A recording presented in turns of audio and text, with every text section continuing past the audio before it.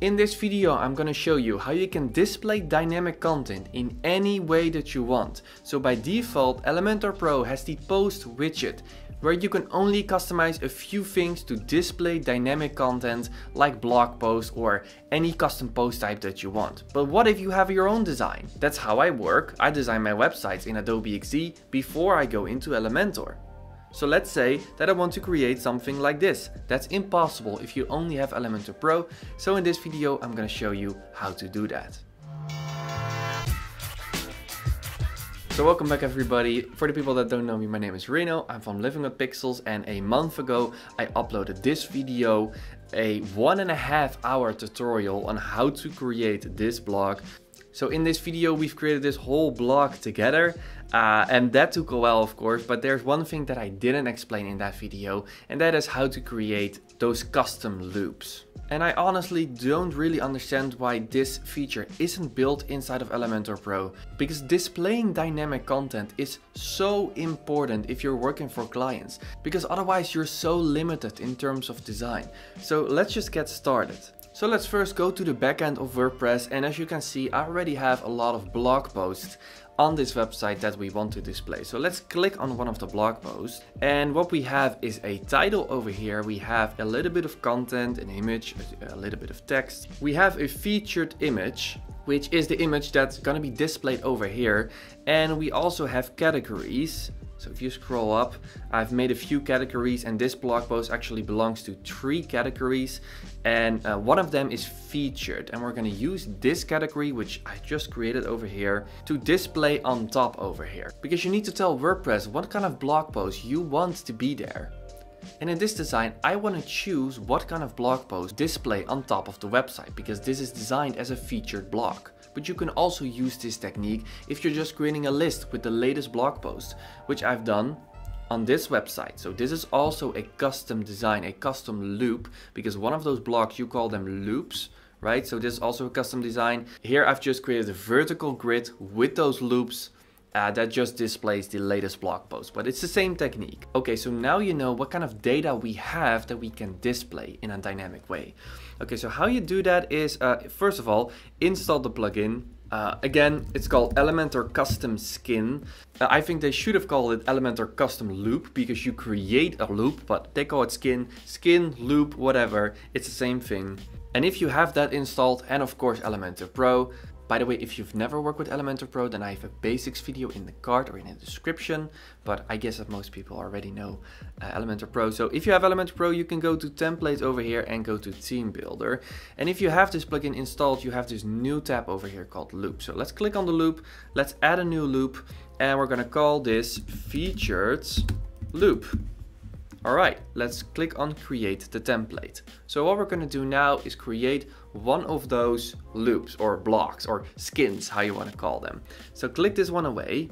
Let's look at our final design. So what it is just one of these blocks. So that's gonna be a section. Then we have a shadow that starts at the bottom. We have a title, and we display the categories. All right, let's first work with the background and that shadow. So let's create one of those sections. All right. Now, first of all, let's display a background. So go to style over here, click on classic, and now we're gonna work with a dynamic image. So click on the dynamic tags, and we're gonna use the featured image, because we have set up a featured image on the backend over here, because we want to display that featured image that is connected to the blog post. Now, it doesn't display anything because there's no content in this section. So first you need to put something in to see the background. I don't know why, but that's how it works. To see what we're actually doing, let's also drag in the title. So drag in the post title from here. And as you can see now, the background starts appearing. There's only a little bit visible over here. So let's click on the main section again and adjust the size a little bit. So let's add a little bit of padding on the top. So unlink this and add a little bit of padding on the top, maybe 150. That's gonna be enough for now. And maybe a little bit at the bottom, maybe 10. Okay, so now let's adjust the image a little bit. Go to the background again, go to style, center, size, cover. All right, that is a little bit better. And now we want to display the categories. So how you're going to do that is by going back and then drag in this widget called post info. So drag it on the bottom, because on our final design, as you can see over here, the categories are at the bottom. So there's a lot of info here. I don't want the offer, I don't want the date. Date is also something that a lot of blog posts display. So you can also display the date. All right, let's click on add an item. And I want to go to terms. And then I want to display the categories. All right, like this. That looks good. Delete the comments. I don't want an icon. I'm gonna style this a little bit. Okay, I want the text to be in capitals. Now let's change the title a little bit, because we want a white title and we're not gonna see that right now because we need to add that shadow. Okay, so I'm gonna put that at an H3 because it's gonna be a smaller title. I think this is okay. Let's test it after we apply the shadow. So click on your background, and how you apply that shadow is by going to background overlay, because it's an overlay on the background before the content, right? And then click on gradient. And then if you add a gradient, make sure you have two colors that you can really see what you're doing. Okay, now we want to change the red to black, so let's just do that. Okay, and this one we also want to put that at black, but then you want to make that transparent. So then grab this slider over here, and then you can see that there's now a shadow from the bottom. You can even change the location if you want to, like this, and make it more heavy and make it more towards the bottom. Something like this. Maybe increase the opacity to make the text more visible. And now maybe change a little bit of the spacing to make it fit nicely.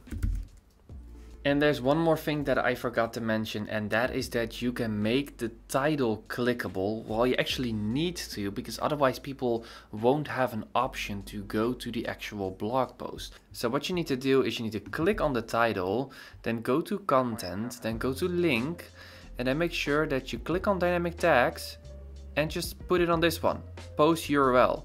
And that's automatically gonna link it to the blog post that this is connected to.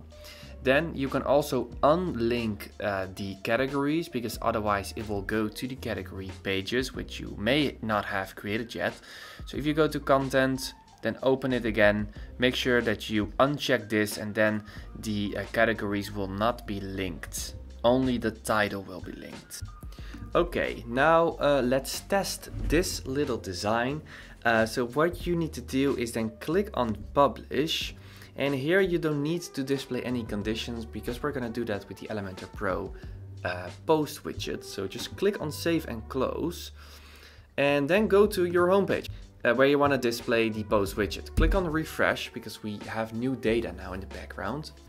And now you want to drag in your post widget. So drag in the post widget, this widget over here, drag it in, and now you can select the new custom skin that we have. So you have this new option over here with this plugin that is called custom. And now we can select our featured loop, which we've just created. And as you can see, now it starts to display our own design. Okay, so what do we want here? 3 columns, that's okay. We want maximum of 3. That is a little bit better. And now for the query, you want to display the blog posts that have the category featured. So the 3 latest blog posts where you've checked featured needs to be displayed over here. So how you do that is go to post, make sure this is on post, and include them by term in the same way as we did with the categories. And the term that we want is featured. So if you start typing featured, it will recognize category featured. Click on that, and now it will only display blog posts that have the category featured. And in this way you can decide from the backend what blog post needs to be on top over here.